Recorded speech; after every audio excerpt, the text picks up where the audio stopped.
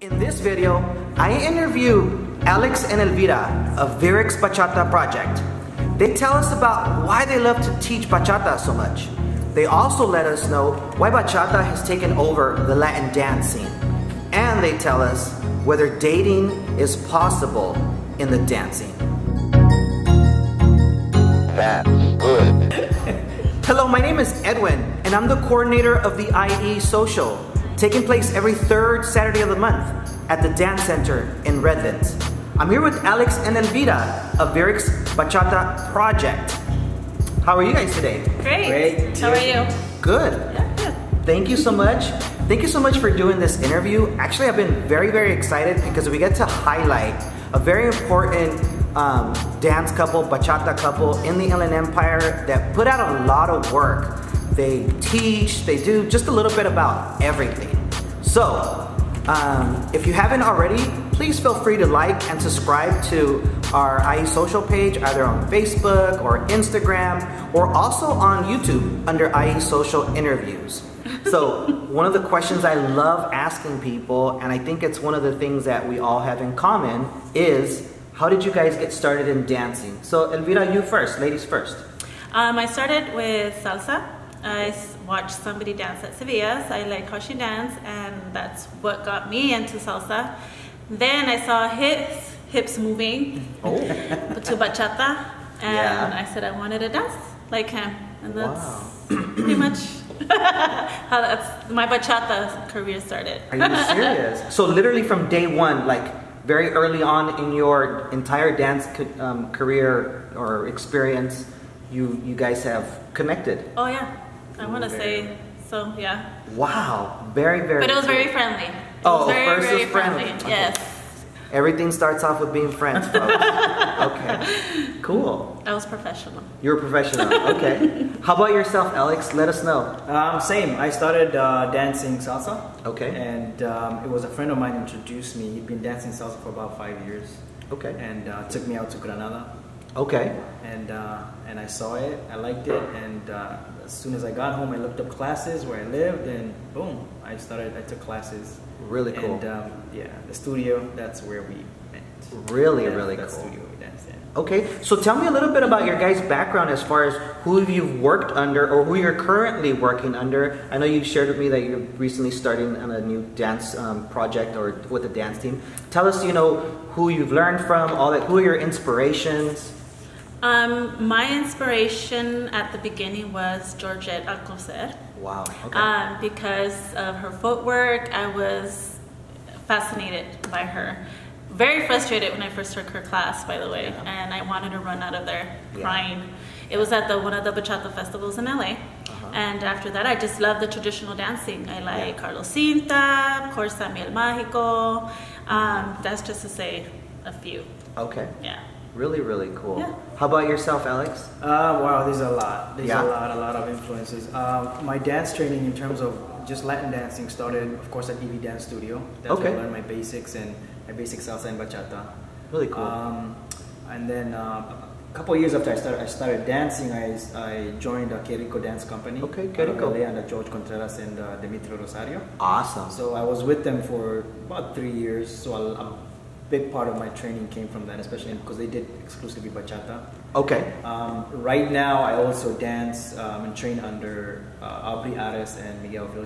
Really cool. EMDC dance company. Very cool. So that's a bit of where I started. As far as my influences, there's of course Contreras and Demetrio, DJ So Nasty. Yeah. I have I'm a big traditional fan. We both are. Traditional bachata. Yes. So we have the giants, Carlos Cinta, Edwin Ferreira, all those guys. I follow those guys, and they're a big part of my growth. Yes. And who I train. Yeah. Yes. Okay, tell me some more about this affinity that you guys have about traditional bachata. I notice that whenever I see you guys at a club or a social, once that traditional bachata song comes out, you can guarantee these two people are going to get out there and like slam the dance floor. So tell me about your love about that. What is it about the traditional footwork or vibe that you guys particularly love? I personally like the vibe. It's very mature. we're in the older stages where dancing should not be for us, and should be a little more decent. Yeah. We love the footwork. Yeah. I love the hip movements, and just the connection that you get with someone that feels you while you're dancing traditional as well. It's a different feeling than when you're dancing other types of music. At least for myself. I don't know how you feel about that. For me, I was born and raised in Africa, in Kenya. That's where I'm from. And there's a lot of the rhythms in traditional bachata that are very similar to the music where I'm from. So I identified with it immediately. The movement, the subtlety of it. There's a lot of nuanced things that happen with the traditional dancing that I really don't have to express myself in a very, it's my style, it's my nature. I'm kind of reserved in terms of expressing myself. And that style of dancing is not so showy.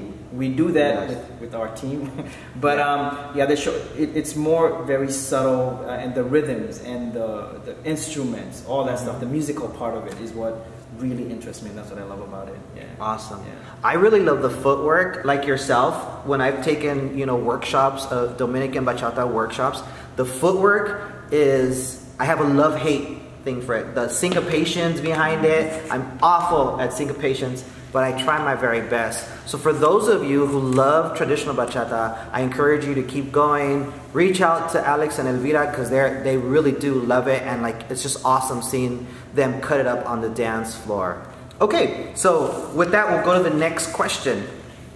Is it possible to date in the actually, before we go there, let us know how long you guys have been dating.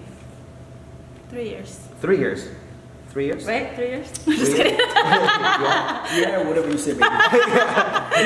There you go. Whatever you say, baby. That's a smart man right there. So about 3 years? 3 years. Okay. My next question is it possible, well, you guys have shown that it's possible to find love in the dance scene, but can you give us some tips? Because, there's some people that are like, nope, I don't want to date anybody in the dance scene. There's some people that are like, I have to find somebody in the dancing because they have to love dance just as much as me. So why has this worked? Give us some tips. Tell us when it hasn't worked. What are probably some things that you would advise people not to do or something, It definitely works. It works for us. We enjoy going out with each other, which works out a lot better. I have a lot more fun when he's with me. I just enjoy myself more. It definitely has to do with trust. You have to trust your partner, and he has to know where you're going, what you're doing, and of course you have to give respect yourself and respect your partner when you're not dancing with him. Makes sense. Okay. Respect, yeah. Respect on the dance floor. Respect your partners. I love that. Thank you for that tip. That's actually very, very important. Alex, how about yourself? It is. It's different. It's challenging, especially a lot of us coming to the dance scene, we're single. And we're used to doing things the way we want, when we want, how we want. So when you integrate somebody else in your life, you got to ask your questions, is it worth it? Once you get that, once you know that person and you figure out, okay, it's worth having this person in my life, then you got to think about how to make this work, because there has to be communication there. So just like she said, some of this stuff I had to learn from her. Okay. The respect thing, okay? Something you might not think is disrespectful to you might not be seen that way by somebody else, and vice versa. So when you get to a point where you listen to what your partner is telling you, if you really feel like you want to be in a relationship with a person, you got to listen to what they're telling you. Yes. So when that happens, you have to really pay attention to what they're telling you in terms of how things come across. Another thing that she did that was really, really important was she let me know everything. So if she went on the dance floor and I wasn't even looking, and somebody tried to, be frisky, she would let me know. She would let me know, this is what happened, and I don't like that. And I have seen her time and time again put people in their place. So what that does is it builds a level of trust. Yes. It builds a level of trust. And once you get that, you want to reciprocate it. The only thing I would say is the person that you envision that you want in your life in terms of a partner, be that person. Wow. You be that person first.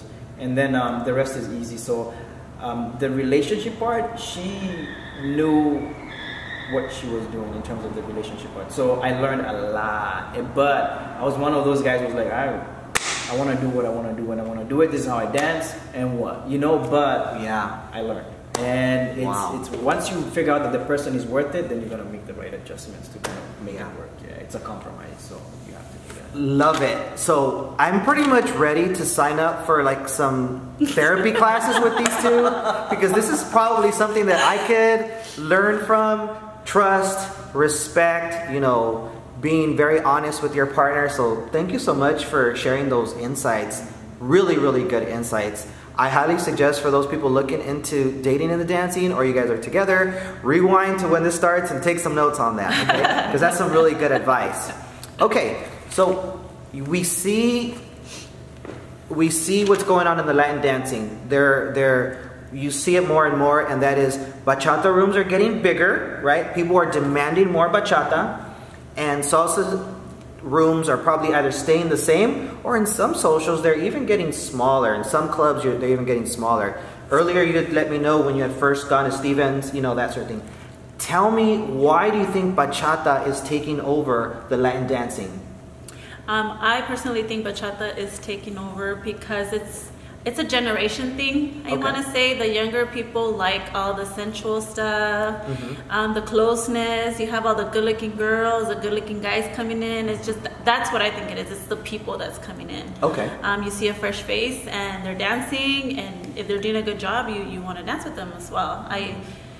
Bachata is very fun. It's a lot of fun. It's not so technical like salsa or I don't know, cumbia, banda, all that stuff. For me, it's very technical. Yes. And bachata, you're loose. It's very fun to listen to dance to, and just the vibe.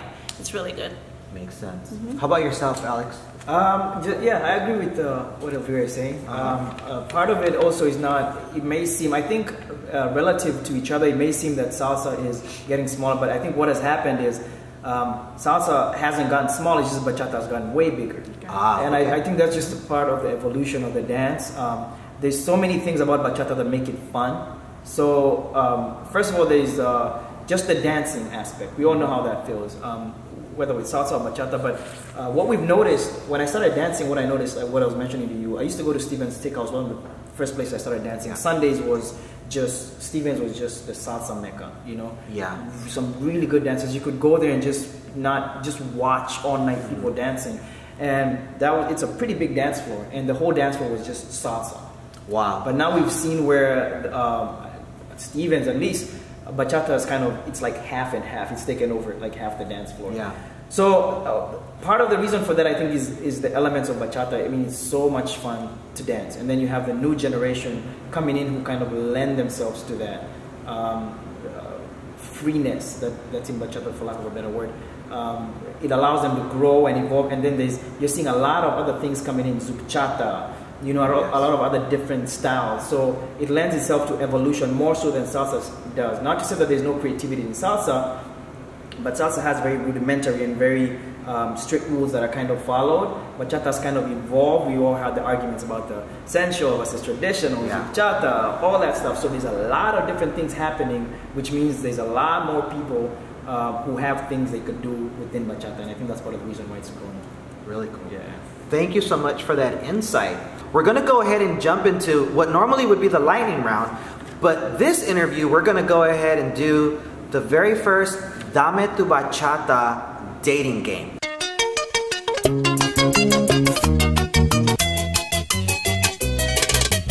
So right now we're going to split them up. We're going to see how well they know each other, and then we're going to bring them back together and see how they did on those responses.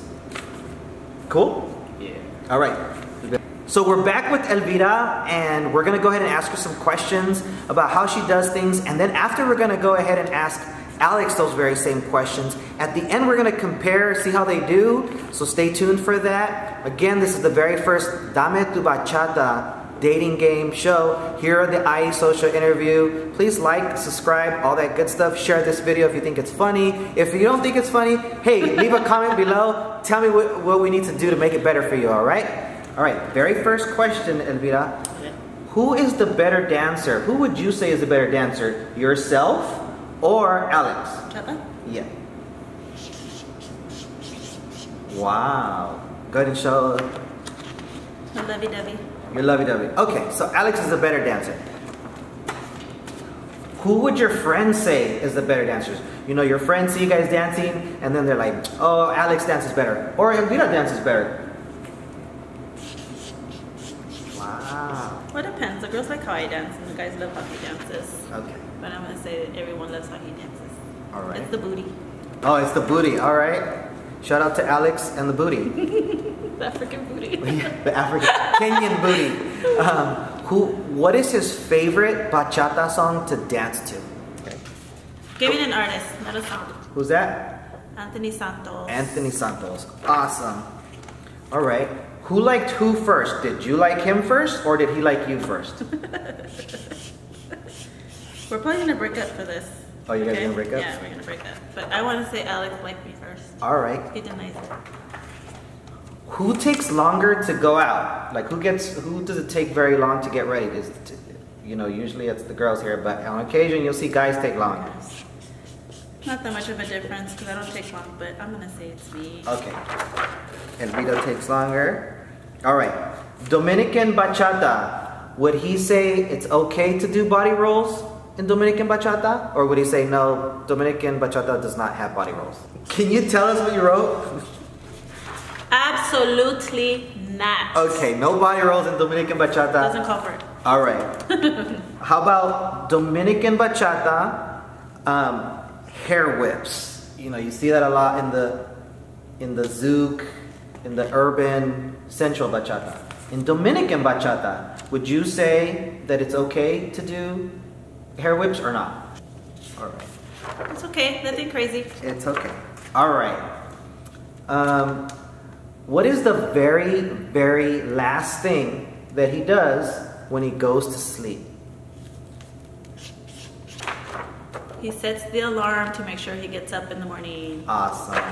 All right. So we're done with these questions. Thank you so much, Elvira. We're going to go ahead and bring Alex, and let's see how he does. In a little bit, we're going to compare notes. All right. Okay. Okay, we're here back with Alex. We're going to go ahead and ask him the same questions that we asked Elvira, and let's see what his responses are. So, Alex, who is the better dancer, yourself or Elvira? So who? Elvira. Elvira, okay. Who would your friend say is the better dancer, Alex or Elvira? Elvira. Okay, Elvira. What is Elvira's favorite bachata song to dance to? Probably Voy Pa' Ya. Voy Pa' Ya? Who liked who first? Did Alex like Elvira first, or did Elvira like Alex first? Oh, she loved me. She loved you first. Okay, she just saw you and she was smitten, right? Love me, yeah. Okay. So, who takes longer to get ready when you guys are gonna go out? Do you take longer or does she take longer? She does. She does? Yes. Okay. So she takes longer. Okay, when it comes to Dominican bachata, is body rolls okay or are they not okay in Dominican bachata? Bachata is bachata, so I would say yes, but don't do that now, I'm just playing. Yeah, they're fine. It's fine. It's bachata. To me, bachata is bachata. If that's the way you express yourself, that's totally All right. If that's the way you express yourself, I like that answer. Cool. Again, Dominican bachata. You see a lot of hair whips going on now in the different styles of bachata. Are hair whips okay in Dominican bachata? My answer is going to be the same for all of these. So, yeah because it's bachata, and to me, it's a way of expressing yourself. So, I'll say yes. Okay. I'll say yes. Timing's got to be right. Timing's got to be right? And the song has to, be telling you, the music has to be lending that, it has to be telling you to do that for you to do that. But I would say yes. Okay, so yes. Last thing Elvira does before she goes to sleep. Pajamas, change into pajamas. Change into pajamas, okay. Thank you so much, Alex, for participating. We're gonna go ahead and bring you guys back together and let's see how they do. All right, we're back with Alex and Elvira. Let's see how they go. Let's see how they did, and we're gonna go ahead and compare the answers. Hopefully, we don't start any fights because of this. Wish us luck here, okay? All right. Peace. It's gonna be good today. Everything good? All right. So the very first question was, who is the better dancer, Okay, so what do you think Alex said? Who is the better dancer? He's too nice, so he probably said me. Okay, he said you. Okay, Is it true though? No. so who did you put down, Alex? All right, so he got. There you go. He's a good man. All right, who did? Who do you think Elvira said is the better dancer? She probably says me because she says it all the time. Okay, how about let's go ahead and take a look. Oh, you want me to? Wow, so far 1 for 1. Good job. All right, let's go ahead and throw those out. Yeah, there you go. Second question: who will your friends say is the better dancer? So, Elvira, what do you think Alex said? He's gonna be nice again and say that it's me. Okay. So, Alex, what did you say? So again, Elvira, good job. Alex, what do you think Elvira said? Oh, she's gonna say me again. All right. Says it. Cool. Dang, these people they're like synced up here. So far, 2 for 2. Go ahead and throw those out. All right. What is, there you go. See a little, this is what you guys got to do, people. Take notes, all right? This is teamwork stuff, okay? All right. See, I was right. I'm like, wait. Here's a question that always gets into trouble. Wish us luck here. Elvira, who liked who first? Alejandro liked me first. So Alex liked it. Alex, let us know the truth here, buddy. Come on, be honest. She don't love me. She doesn't love you first. Let's go ahead and see the answer. Elvira liked Alex first. Okay. Alex, who liked who first? Who would you say she responded? I would say she said that she liked me first. Uh-oh. Okay, Alex liked Elvira first. See, we're going downhill here. So we were 2 for 2 at first, then now we're 2 for 4. So that's okay. That's okay. It's all good. As long as there's peace after this, we're good. Okay. Who takes longer to get ready to go out, Elvira? What is he gonna say to me? Okay. Yeah. So what did you put down, sir? Bam. Elvira, good. We're good on that one. Alex, who takes longer to go out? To get ready to go out? She's gonna say she does. She does? She knows, huh? She already knows. Cool. Makeup and everything. Makeup and everything. A good what? 2 hours? 1 hour? Because she's quick with it. Oh, she's quick. Yeah, I told them to take long. Good job. Get you somebody who's quick with it, folks. In Dominican Bachata, are body rolls allowed, Elvira? It's a yes or no, right? Yeah, it's a yes or no. Not a maybe. Or sometimes I'm gonna say no. No? Okay. What do you think? I went philosophical on this one. Yeah? So I said yes, because it's bachata. Absolutely not, and yes. In Dominican Bachata, are hair whips okay? Yes and okay. All right, cool. So that we got some yes, consensus. right? Yeah, That's that's a a yes. Okay. So, Alex, what is the very last thing that you do before you go to bed? Strip. You strip. Okay, he strips. All right. Hey, he's keeping it real here. Elvira, what is the actual last thing he does? Strip. He doesn't strip. Yeah. Yeah, because she makes me set the alarm. Okay. So sets the alarm. Elvira, what is the last thing that you do before you go to bed? Strip. Strip. All right, strip. Kind of.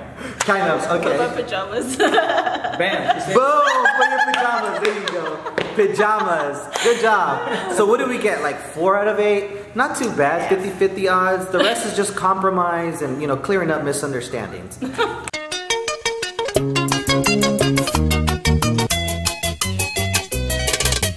That was a lot of fun. Tell me about your upcoming projects or what things you guys are currently involved with right now. We are on our 2nd season of Videx Bachata Project, Generation 2 and Eminence. So look out for us. We're going to be performing at the IESocial in late summer. Awesome. And then of course we're doing our own things on the side. And what do you want to do? we teach bachata at Evie Dance Studio in Pomona every Monday, 8:15 to 9:30. We like to focus on the basics, the fundamentals. That's our thing. We want to bring up the level bachata in the Inland Empire. So that's why we're really happy about what Edwin is doing with the IESocial. We love it because it gives us a venue for us to grow within the IE. And of course, what Vida said about Vida's Bachata Project, second season again. It's all about bringing the level of dancing up in the Inland Empire.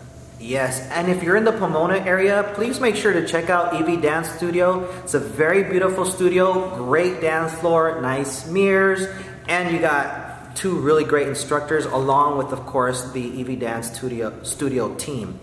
So how can people connect with you guys? Like, let's just say if they want to find you guys and take classes from you guys, what's the best way to get connected with you folks? Mostly through Facebook, elvira.soltero, like single man, soltero. Facebook, and yours is Alex. Alex Alomwangi. ALEXALOMW. That one is going to need like a little. Okay. We're gonna go ahead and put that one for you here, folks. All right. Also through Evie Dance Studio, she has also her own page, or through Facebook. Awesome. Awesome. So if you guys haven't already, please make sure to go ahead and slam that like button. If you like this interview, go ahead and share it with other people. Again, check out the IESocial page either on Facebook or Instagram. You can also find us on Facebook. Thank you so much, Alex and Elvira. You guys were awesome. And I appreciate everything that you guys do as far as teaching the Inland Empire dance community. I mean, you guys are like so well versed and taught by so many different people, as you guys mentioned earlier. So thank you guys to them. Please go ahead and comment below if there's anything you like about this video, or if there's something you don't like about this video, or if you have any questions for us. Connect with them, take their classes, support IESocial events, and we'll catch you guys on the next one. Thank you. IESocial.